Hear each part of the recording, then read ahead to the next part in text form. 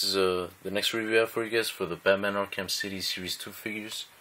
And this figure, this time it's for the Mad Hatter. I have this review for you guys. So this figure I actually got at the same time that I got the Riddler, but I just didn't have the time to make a review. I actually could have gotten one for you guys sooner, but I just didn't have time. But here it is now. As you can see, the box is open again, because the same with the Riddler. Like I said in the last review, I just couldn't wait to open it right when I got it from my comic book shop. So it's already open. This is the box.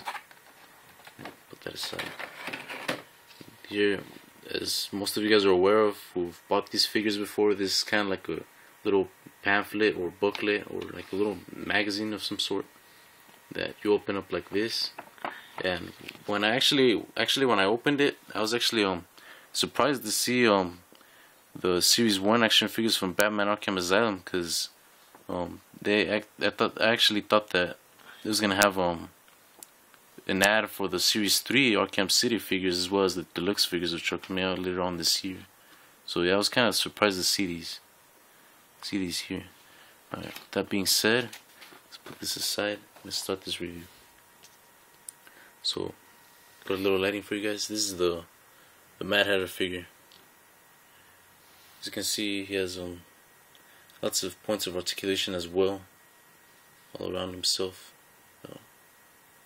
In this figure.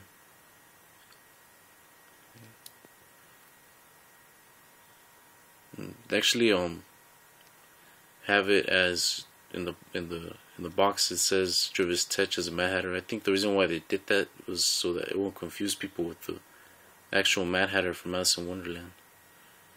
So yeah, they have lots of good articulation here, guys, and detail. I think DC Direct is definitely doing a great job with these figures. And one thing I actually like a lot is that, you know, right here you can actually feel the little staples or stitches that he has. Yeah, the stitches he has all over his suit. It's pretty nice. As well as the belt, you can feel basically everything. Make it very realistic. So right here he has a bow tie. He's wearing green, as well as well. So right to begin with, he moves his hand upwards like this. And his joints in his hand, sideways like that. His head, you can move it up and down, a little bit to the side, a little bit to the left, like that. Alright. Same with this hand. This hand actually kind of found it a little bit hard for me to move. So I actually don't think I'm gonna be able to move it for you guys. But I'm gonna move this joint right here. The feet, the legs, I mean, they're not movable. They're in the same position, but it's because it has a stand, which I'm gonna show you guys right now. His feet, you can move them sideways like this. Yeah. It's pretty much move it all around for you guys to see.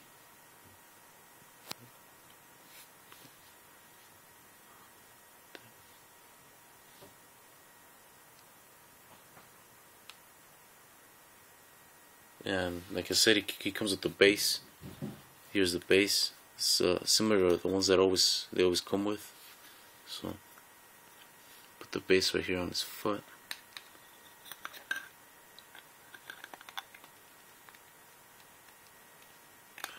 Try to get around there for you guys, right there.